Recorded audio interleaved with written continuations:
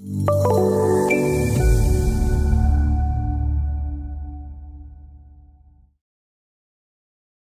the previous lesson, we learned how to attach a design file as a reference file that contained aerial imagery.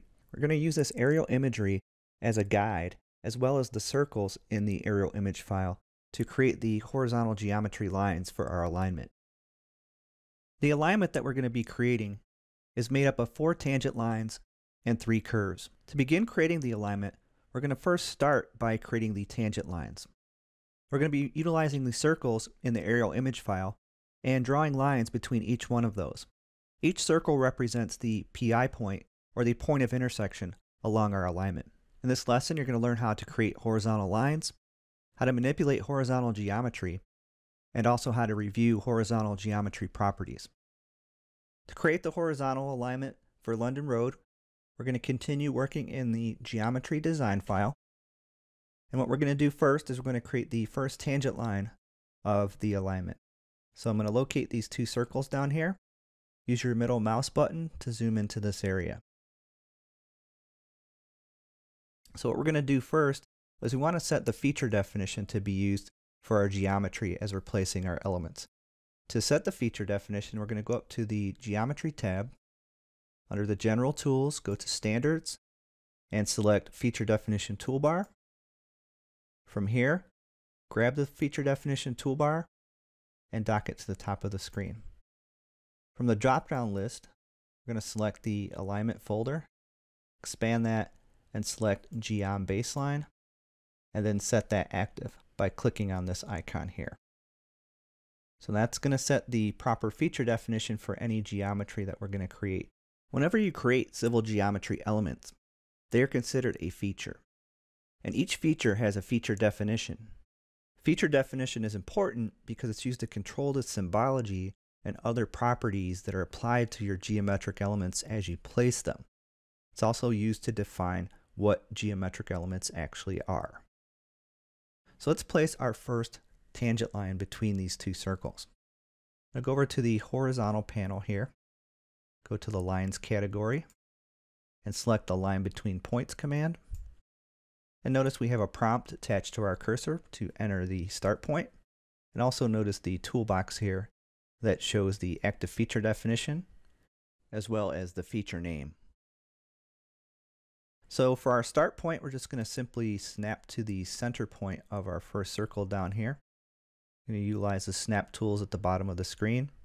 Select the center snap option. Move your cursor to the circle till you see the snap icon appear.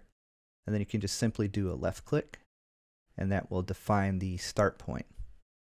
Also notice here that you have a line that's being dynamically stretched and moved as you move your cursor. You have some text on there that's giving you some immediate feedback. It's giving you the direction and the distance of the line as it's being moved on the screen. The next thing we're going to do is we're going to place the endpoint of our line. And the endpoint is going to be defined by a specific distance and direction. So in the distance field, simply key in 546 for the distance. Press Enter on your keyboard to lock in the value. Use your left or right arrow key on the keyboard to toggle to the line direction field.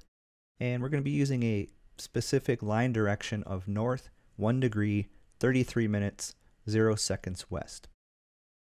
To enter degrees, minutes, and seconds, you can use the colon as a separator, or you can also use the caret, minute, seconds characters on the keyboard as well. So we're going to key in N for north, 01, colon, 33, colon, 00, colon, W for west. Press Enter on your keyboard. That's going to lock in that line direction, and then left click to accept, and the line will be placed. Now that our line has been placed, let's take a look at the properties of this line. If you simply hover your cursor over the line, you'll see it has a name of Geom BL. It has a feature definition called Geom underbar baseline, and it's being created on a level called Geom underbar baseline. If we select the line, you'll see we have the direction text here. This is known as the text manipulator for distance and direction. You can see here is the length or the distance of our line. And simply clicking on either one of those will give you access to make changes to the direction or the length of the line. Furthermore, if you move your cursor to the endpoint and the beginning point, you'll notice there's some drag handles that will allow you to manipulate the line, so you can extend it or trim it, or you can also rotate it as well. So if you select the arrow that points downwards, you can see you can trim and extend the line. If you select the drag handle to the left here, you can see how we can rotate the line. Same thing applies to the endpoint up at the top. Now there's also a circle manipulator. Take the circle, you can also move the line. So there's a lot of flexibility there on how to manipulate the actual geometric elements. Also, selecting the line and hovering your cursor over the beginning point, you'll notice there's another icon that appears. It shows you the snap indicator. It shows you that you created a snap rule, or you snapped to the center of that circle using a center point snap. Let's go ahead and review some more properties of the line. Select the line, hover your cursor there for a few moments, and you'll see a context-sensitive menu appear. From here, select the Properties tool. This will give you immediate feedback and some more information about the line. It's going to give you the feature name, the feature definition, the length, the direction, as well as the coordinates of the start point and the end point. Again, information can be directly edited within inside of this Properties toolbox. If you need to make changes, just simply make a change here. Now that we've learned how to place a line, let's continue placing the remaining tangent lines for the alignment.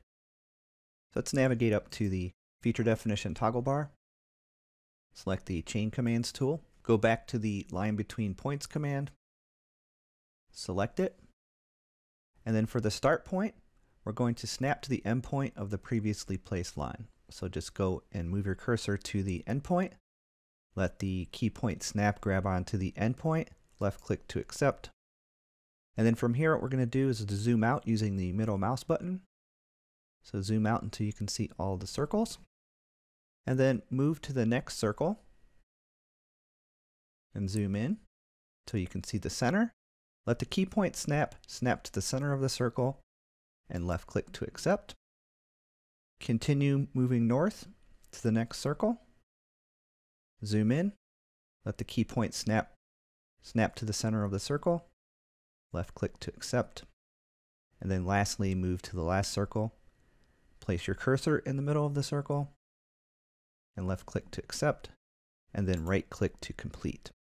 From here we're going to fit the view so we can see the rest of the geometric elements that we've just created. So that's how you create the tangent sections of the alignment. In the next lesson, we'll learn how to create the curve sections of the alignment.